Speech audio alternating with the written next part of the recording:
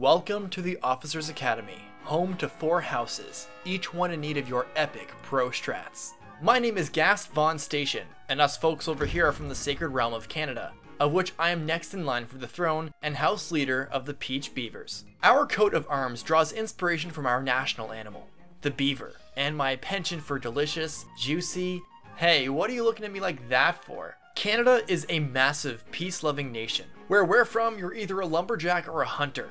So we are pretty good with axes and catching prey.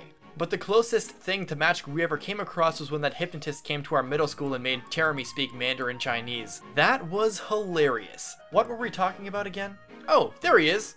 Don't let that furrowed brow fool you. Jeremy might look mad. Okay, actually, he's got a short temper and is usually pretty mad most of the time. But whenever someone tries to give us problems, Jeremy is the first to send them back to where they came from. Merlin's a handful, almost carefree to a fault. But even though he doesn't show it, he is one of the brightest guys around. I'm glad to have him on my side. Especially now that he recently learned how to bend the fabric of time and space. That'll be an asset. Let's just hope he doesn't use it for the wrong reasons. Otto is a tactical mastermind with a bright future in the realm of politics. His brain is going to lead our house to some landslide victories. He's just kind of a misanthrope. Highly functioning, don't get me wrong, but even I'm kind of afraid to push his buttons.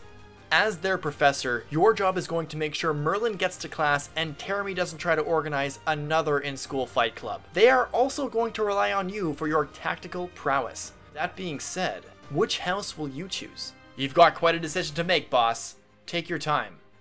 Just know, if you don't pick us, we are not sharing our poutine and maple syrup with you. Deuces.